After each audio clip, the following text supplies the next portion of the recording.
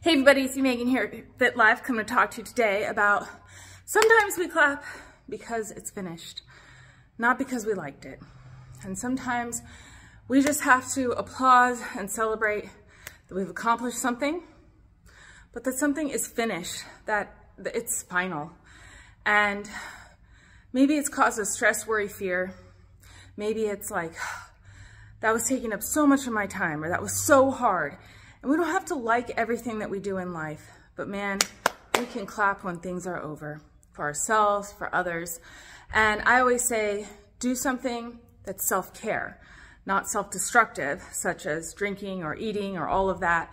When something's finished and you want to celebrate in a way, do something that's good for you. Especially on your fitness journey, you don't want to derail yourself. You've accomplished something, so don't go backwards. For just more information on your fitness journey, and please subscribe to my YouTube channel. All right, everybody, have a great day. Thank you.